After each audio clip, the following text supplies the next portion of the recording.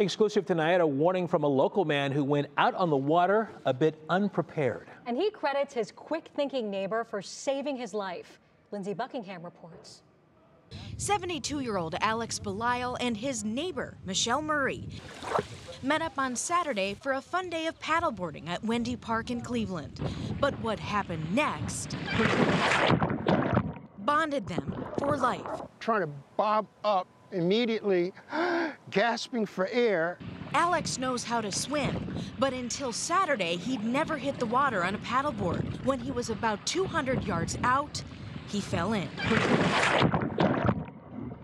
What happened was I flipped the whole board over, but I still didn't get back on the board. His life jacket wasn't on correctly. It went above his neck, causing him to swallow water and struggle to breathe for several minutes. Help! Then, help arrived. Pull yourself up on it.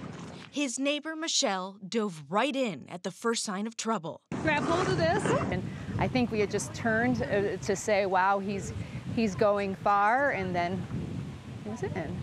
Talking to him calmly, what he needed to do was get that grip and get solid. Michelle towed him to shore, a crowd on the beach showing appreciation.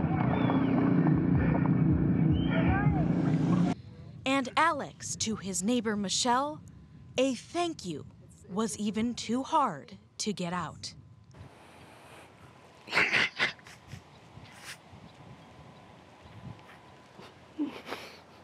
Yeah, that was remarkable. That's what a neighbor's for, you know. Alex was checked out by paramedics on shore just as a precaution. He says he's feeling fine, but wants folks to know this.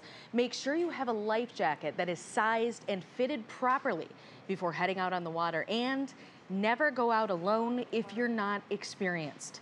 In the newsroom, Lindsay Buckingham, 3 News.